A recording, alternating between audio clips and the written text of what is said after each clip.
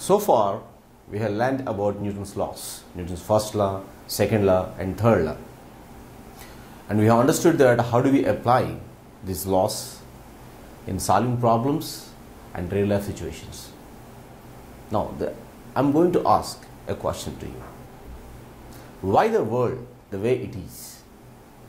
Why the world shouldn't be in a different way? Why we are how we are? Why the sun rising in the east? Why the sun is setting in the west? Why the earth is rotating about its own axis? And why it is revolving around the sun? So all these natural things we are observing every day. But if you ask the questions ourselves, then it is a very tricky question to us. And critical thinking is required here. But in physics, we have answers to all these questions. And the answer is conservation laws. What are conservation laws? Conservation means constant. So these laws tells you that there are some physical quantities remain constant. Because of they are constant, the world behaving the way it is.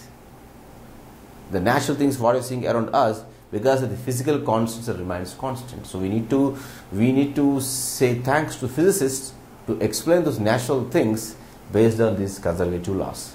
So let me give you a small explanation about all these laws. Of course, all these laws are not required for us. We're going to discuss about only one law, but let me explain you briefly about all these laws. So first law, conservation of energy, means energy remains constant. So you learned that you maybe heard about that energy, mechanical energy mainly of two types, kinetic energy and potential energy. So when you are running on the road or walking on the road, the energy what you have is kinetic energy. When you throw a ball in the upward direction, the ball has potential energy at the highest point. So when you are in motion on a road, you have kinetic energy.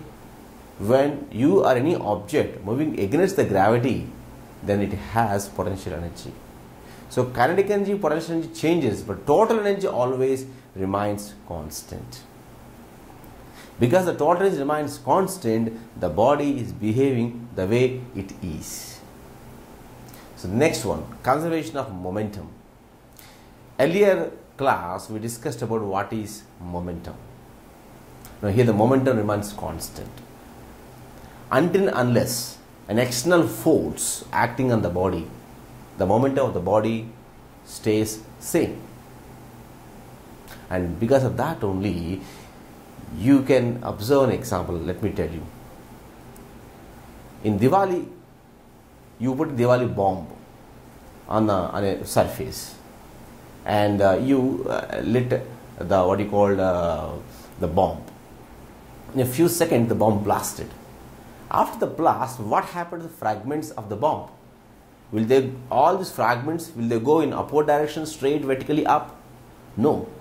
We know that all these fragments spread around the bomb, all 360 degrees. So why the fragments are spreading around the bomb in 360 degrees? Why? The answer is conservation of momentum. Next, conservation of angular momentum. Conservation of angular momentum. Here also angular momentum remains constant when no external torque acts on the body. It is applicable in rotatory motion. Conservation of charge. Means total charge remains constant. You can show high charge somewhere, you can show low charge somewhere, you can show positive charge, you can show negative charge, but total charge always remains constant. So we can discuss more about this conservative laws, but I told you that in our class we are not discussing all this. Those are not in your portion. So we have only conservation of momentum. So we discuss more about conservation of momentum.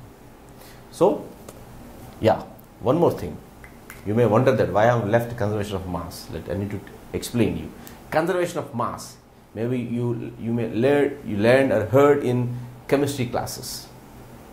The mass of the reactants in a chemical reaction is equal to mass of the products. Hydrogen plus oxygen gives rise to water, H2O. H2 plus O2 gives rise to H2O. So how much amount of hydrogen and oxygen you have taken before the reaction, after the reaction maybe you get a new chemical compound, the total mass remains constant. That you have learnt in chemistry classes. So mass remains constant is what called conservation of mass.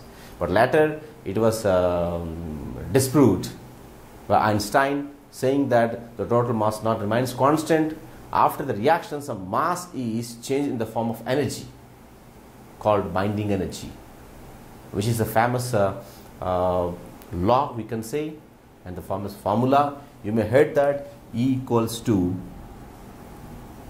mc square, mass energy equivalent. So once this formula was introduced by Einstein, the conservation of mass is replaced by E equal to mc square. But this formula is more applicable in nuclear reactions.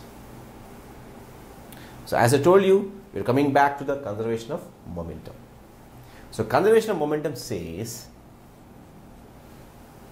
total momentum remains constant unless an external force acts on the body.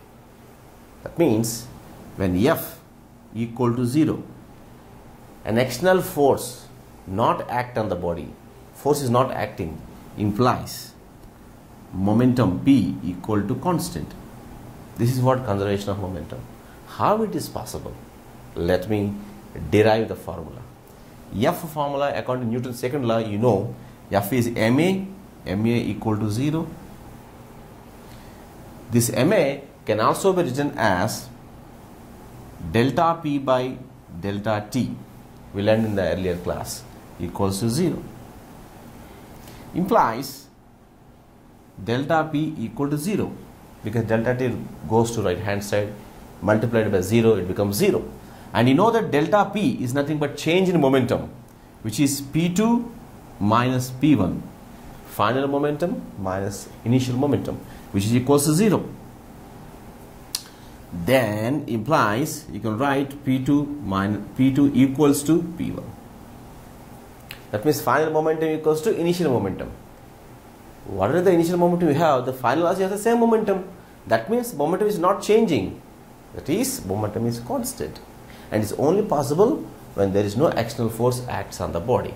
This is what called conservation of momentum. So one more time, when no external force acts on the body, then the momentum remains constant, which is called conservation of momentum.